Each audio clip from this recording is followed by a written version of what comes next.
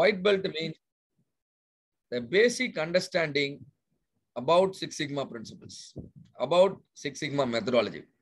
If somebody becomes a white belt, he will become a supporter of Six Sigma, right? He will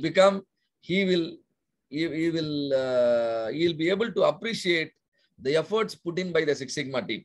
See, in your company, definitely there will be a quality department. Quality department will be floating lot of improvement projects.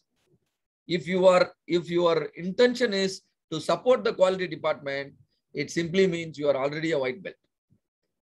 All the quality improvement initiative put in by the department, if it is supported by others in the organization, definitely, the efforts will succeed. If people are not supporting, do you think, the quality improvement will happen? It is difficult, right? So white belt needs a basic understanding to appreciate the quality improvement efforts, or simply call it Six Sigma efforts. But as a white belt, you will not be able to participate in the project. So you can graduate to the next level. Next level is called yellow belt. And yellow belt will undergo a formal training like how all of you are undergoing. So you will understand the basics. You will understand quality principles. Not only that, you will also understand the DMAC phases: define, measure, analyze, improve, and control. Importance of each and every phase, and importance of the steps inside, and also significance of the tools and techniques.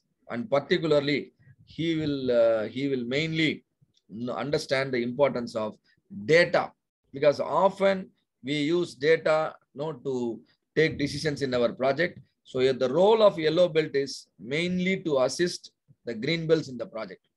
And so who is a green belt? A green belt is one who got trained in all the 5 phases, all the 15 steps, and then all the tools and techniques required to conduct the project effectively. He will be trained, and then a green belt can lead green belt projects.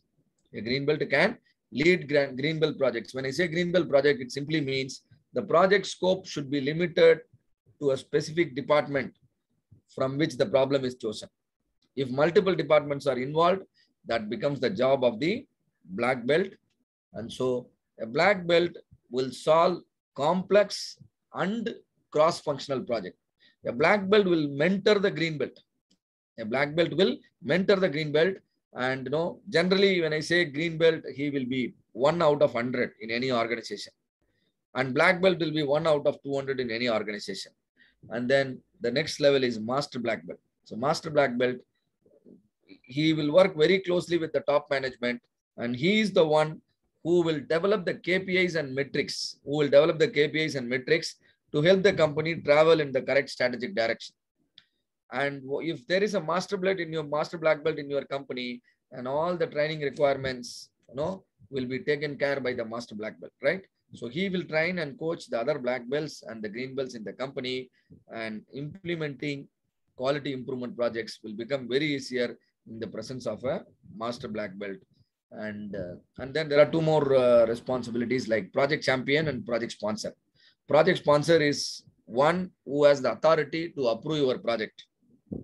If you want to do a project, then an approval is required. The one who can approve your project proposal is called the sponsor. And then project champion is the one who will liaison between the project sponsor and the project team.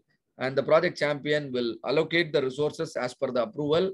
And not only that, if there are any roadblocks the team is facing, the project champion will remove the roadblocks.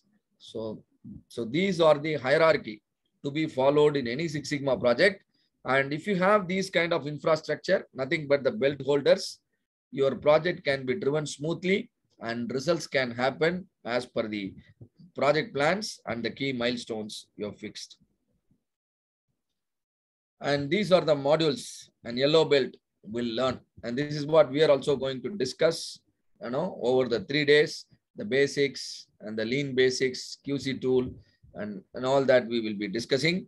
But in addition to all the yellow belt modules, and few more modules, few more tools and techniques are required to make you a green belt, right? And then in addition to the green belt modules and advanced statistical tools like ANOVA, MANOVA, design of experiments, regression, and all those things will be taught at the black belt level.